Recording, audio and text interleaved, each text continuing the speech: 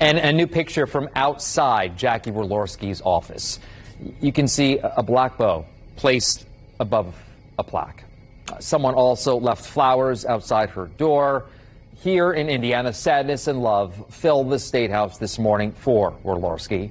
News 8's Camila Fernandez shows us how state leaders honored her service. Her legacy for service, which she did with enthusiasm and energy, will be long remembered. Heavenly Father, we come to you today with heavy hearts. For you've called a former member of this body home to be with you. A wife, a friend, and a public servant, Jackie Walorski died in a crash Wednesday afternoon in northern Indiana. She was only 58 years old. It's a horror and it's a tragedy, and it's going to be hard for the people in the State House and in Congress to get used to her not being here. The next day, State Representative Timothy Wesco made a heartfelt tribute to his friend in the House chamber. My predecessor, my mentor, my constituent, and my friend, Jackie Walorski.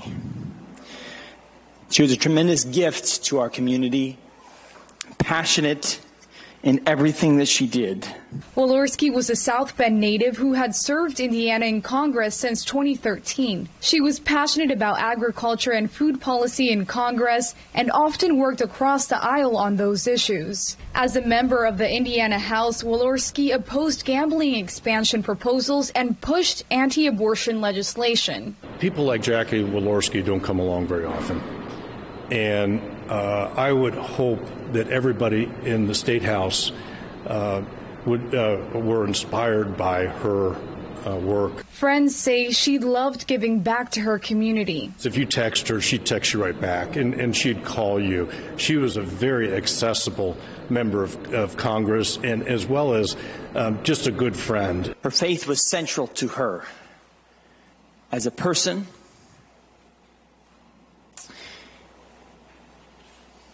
and her faith is what gives us hope today. Camila Fernandez, Wish TV, wishtv.com, and follow us on Facebook.